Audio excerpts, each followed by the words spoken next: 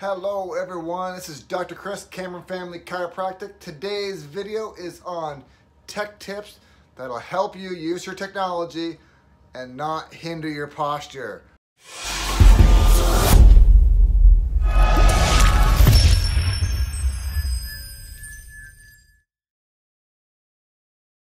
Alright, so we're going to start off with number one.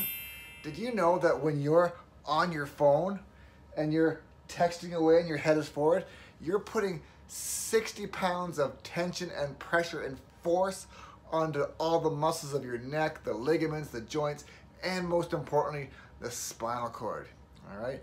And you know what? And we're also doing it. Research tells us we're spending on average 4 hours a day on our devices with our head down.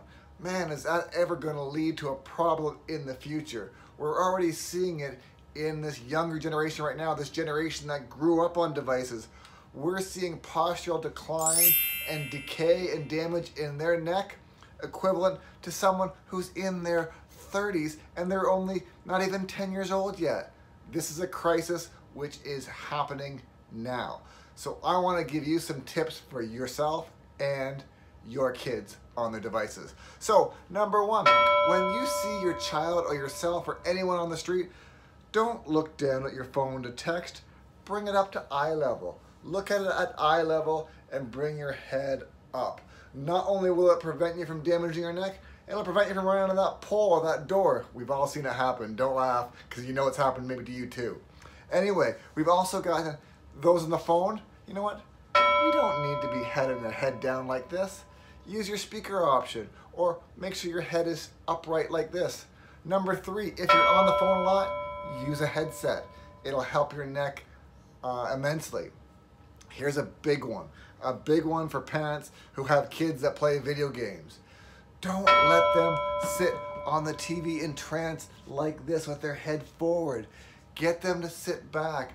Get the TV or the computer screen up at a level where they can sit with their head upright, their eyes straight ahead, their neck back, and they can play their game that way.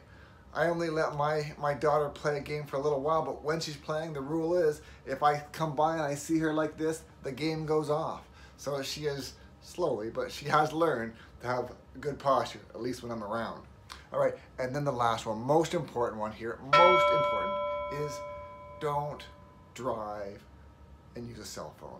Don't be that guy who's texting on the cell phone, trying to get that last minute message in, putting other lives at risk. Don't be that guy.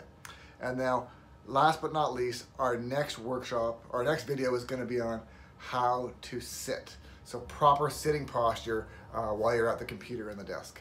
If you like this video and you want to hear more information on this, then click the link below, which will take you to our PDF posture, which is going to have 7 tips, all 7 days of how you can improve your posture day by day by day. I hope this helps. If it is, press like, share it with someone who needs the help, and we look forward to seeing you in our next video.